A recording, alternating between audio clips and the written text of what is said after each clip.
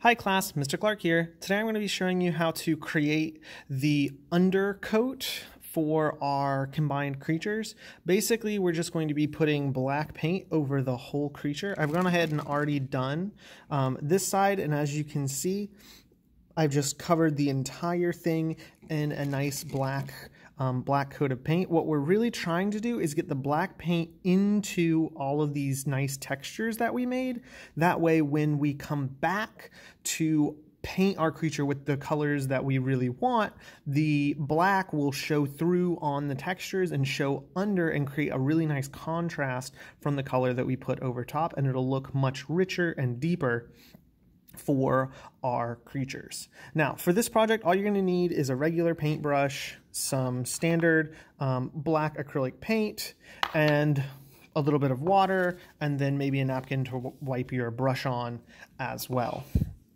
For the most part, all we're going to be doing is getting our black paint and then just painting over the entirety of our creature. I like to go in kind of dotting motions to really make sure that my paint gets into all of the nice cracks and crevices and texture marks that we created last time. Poking is good, that way it gets into those areas.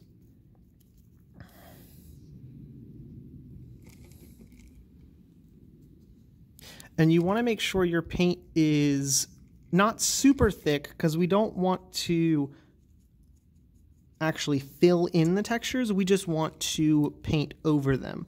We're not trying to fill in the gaps with the paint, we just want to shade into those texture areas.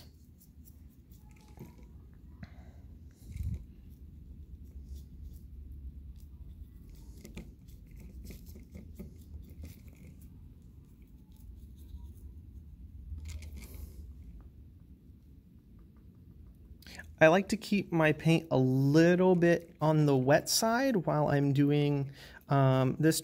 It makes it a little bit easier to get into some of those kind of hard to reach areas.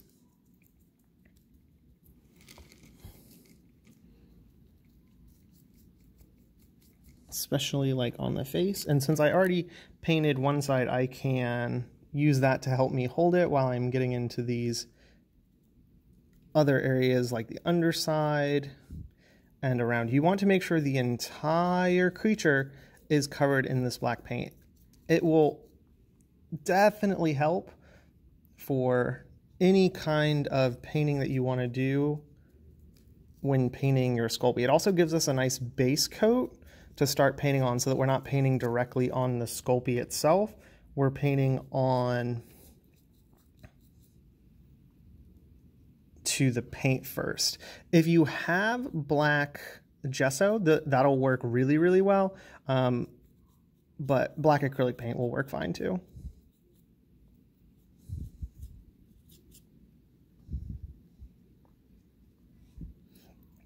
And as I said, I like to kind of be poking to make sure I'm filling in all of those little areas that have texture, and then making sure to smooth it out. I don't want any big chunks or bumps or runs.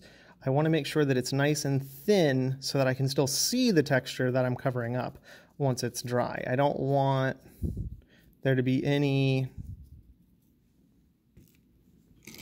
parts that are more paint than texture when I spent so much time doing those textures.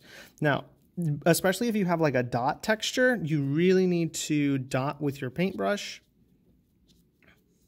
to make sure you're getting into all of those deep recessed areas. If there are any places that you notice could use a little bit more paint, you can always come back and give it a little bit of a second coat if you missed a spot.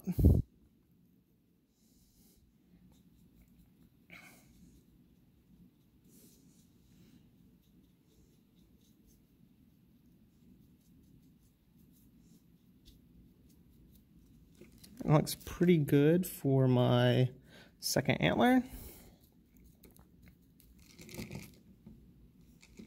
And the other side looks pretty good as well. All right, so now I'll start on with the shell and the back leg. Coming in here, making sure to fill in all of those little gaps, all those spots that I was able to create a nice texture for, I want to keep. And by dotting with my paintbrush allows me to do that.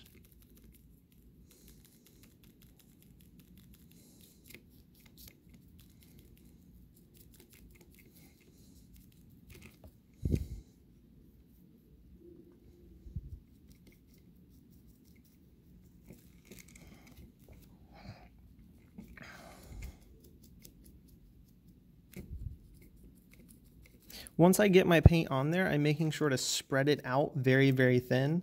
As I said, you do not want any bumps or really chunks of paint when you're doing this, because that's going to take away from the nice texture. So make sure that you're brushing all of it out before you go back and get more paint.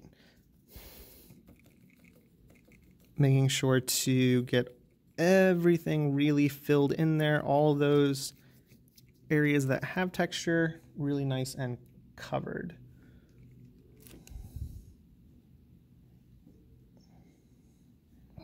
Come back in and check.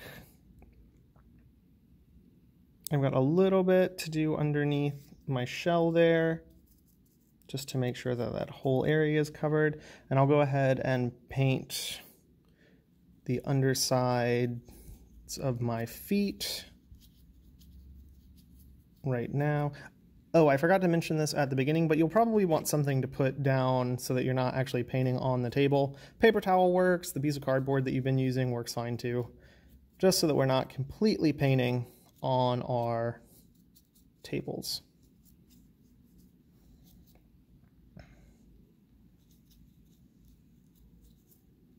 And as you can see, there's some spots, see how there's a little bit of white right in there. I really want to come in with my paintbrush and be getting those and putting the black paint over those areas that I missed. And if you notice that there's any spots that you didn't get paint on, go ahead and do that now while you're working.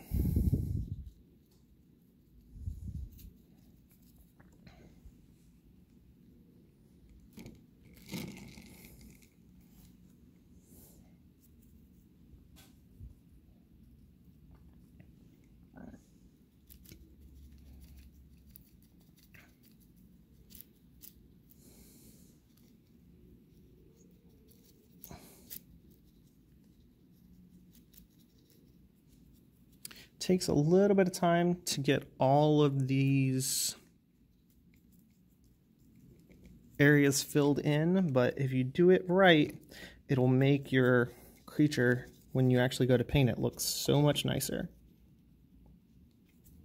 Because it's really going to make that texture a lot more dynamic and pop out, having that black underlayer. All right, finishing up with my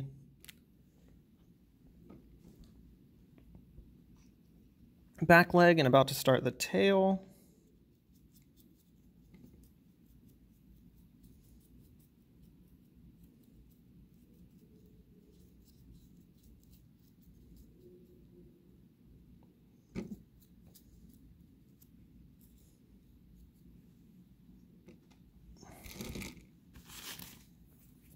Probably going to get a little bit messy picking them up and moving your creature around, but it's just paint, it'll wash off.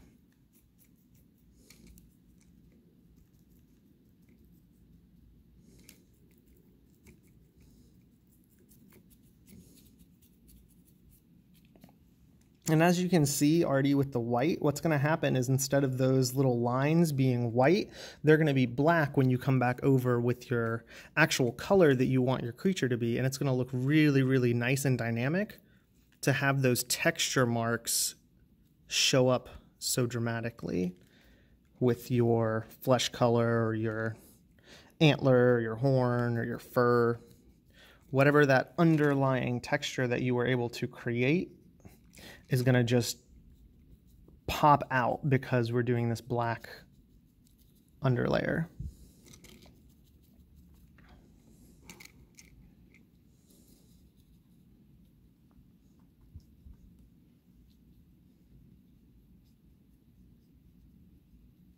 And do be careful while you're painting. If you put too much pressure on something like the horns or the antlers, you could break it if you press down really, really hard. They did get a lot stronger once they went into the oven and they got fired, but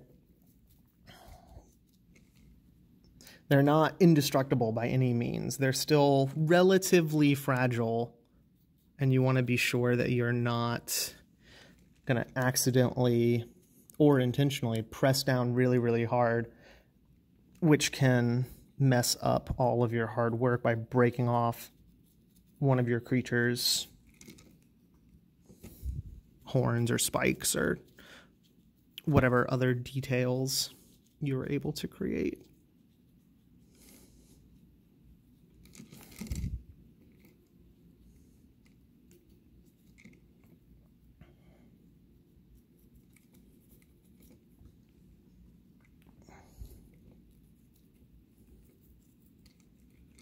All right, and looking pretty good. Almost done, just finishing up last few areas, and then I'll come and flip him over and just make sure that I've got all of the paint all over that tail. And once again, you see how on the leg I missed some spots? That's why we have to come at it and look at it from a lot of different angles to make sure that the whole creature, everything is painted. And just paint it once and be done instead of having to paint it multiple times and go do lots and lots and lots and lots of coats. So it looks a little weird while it's with the wet paint, but once it dries, you'll be able to see the texture very clearly once again. Just give it a once over, make sure there aren't any spots that you missed. Check out your creature, make sure the whole thing is nice and painted. Come back in here in any of those areas that you still need to add a little bit more to, maybe touch up any spots. And he looks good. All right, that's how we do our undercoat. And I'll see you guys in the next video where I show you how to start your actual painting.